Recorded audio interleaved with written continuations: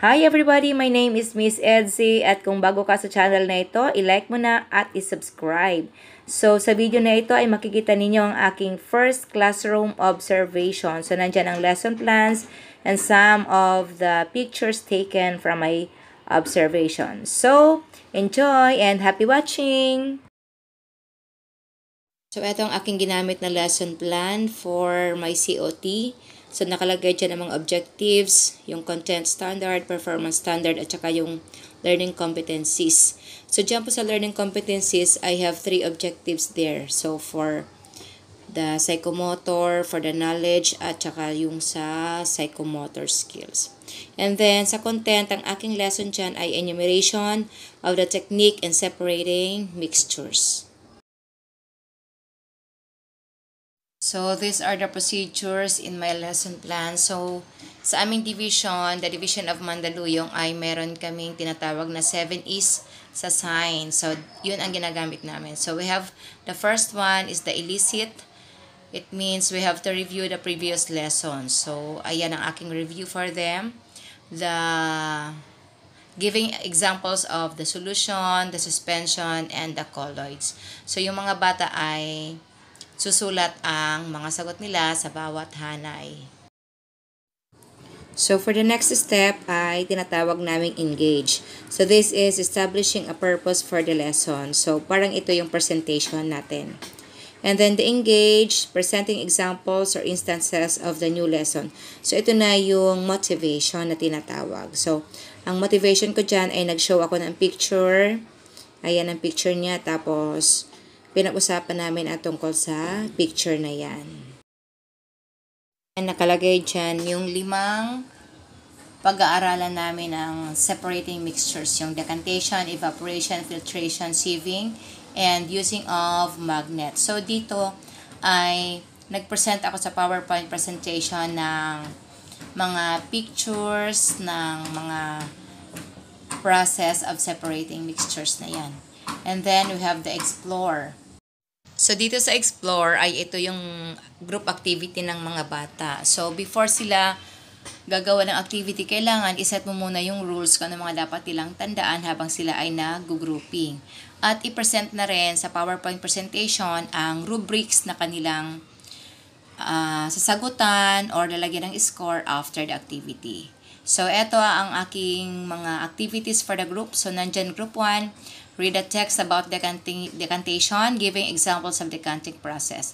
So, yung sa group 2 naman, video viewing. So, binigay ko sa kanila yung aking cellphone at pinanood ko ang video about evaporation. And then, sa group 3, show how filtration takes place. So, dyan ay nag-drawing ang mga bata about filtration process. For the group 4, giving examples of how magnet works in separating substances. For the group 5, sieve the flour and the stones. Describe how sieving separate the mixtures. Explain why is it important to sieve. And after the activity, so mag-explain na sila, magpe-present sila ng kanilang ginawa.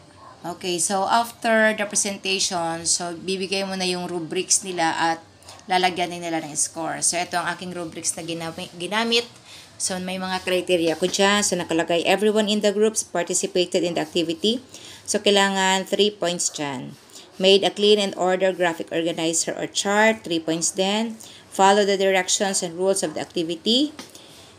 Discuss the activity with a soft voice. Got all the correct answers. If not, give 2 points. So, in total, we have 15 points. Itong rubrics na to ay print ko yan sa bond paper and then nilagay sa matigas na karton at nilagay ng plastic para kapag ikaw ay nag-grouping, yun na ang gagamitin mo. So, ilalagay na lang nila sa whiteboard at doon sila maglalagay ng score. So, dito sa elaborate ay finding practical application of concepts and skills in daily living. So, dito na papasok yung application mo sa real life situation. So, dyan na lalabas ang HOTS, yung higher order thinking skills, and then yung integration mo sa ibang subject. So, dito ang integration ko ay yung AP, yung mga community helpers natin. So, yung mga sewers or yung mga mananahi. gumagamit sila ng magnet. Halimbawa, kapag nahulog yung magnet, anong gagamitin nila para madali nilang mahanap yung needles. And then, sa isang elaborate, making generalization. So, dito na papasok ang generalization mo. So, this one, sa elaborate generalization ay ipapa-enumerate mo na sa kanila ang mga techniques na itinuro mo. Here in the generalization, I use the whole brain teaching approach. So, yung mga hindi pa napapanood yung whole brain teaching approach, panoorin nyo ang aking video about that. Sobrang nag-i-enjoy ang mga bata kapag ginagamit ang whole brain teaching, lalo na sa pag-generalize.